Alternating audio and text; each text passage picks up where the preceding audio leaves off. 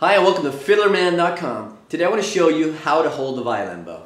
Alright, so begin by putting your thumb between this leather piece right here and the beginning of the frog, just like that. Put your other fingers on top like that and rest your pinky on top of the stick. Keep the pinky curved and then turn your hand counterclockwise like this.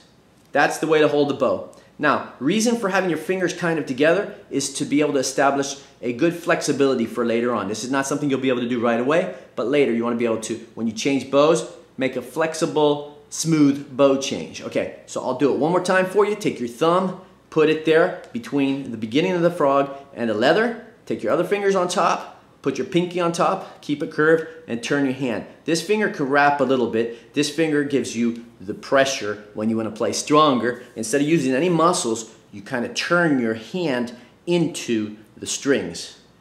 So turn it counterclockwise, and that's a perfect bow hold right there. I'll give you some other angles here. The thumb is curved as well. The pinky is always curved. Now, as I go up, they're curved more. As I go down, they flex. Down, up bow, down bow, up bow. So basically that's the way you hold the bow. Don't worry about the flexibility right now. In the beginning, just worry about holding it like this. Everything else will come with work and practice later on. Thank you for visiting Fiddlerman.com.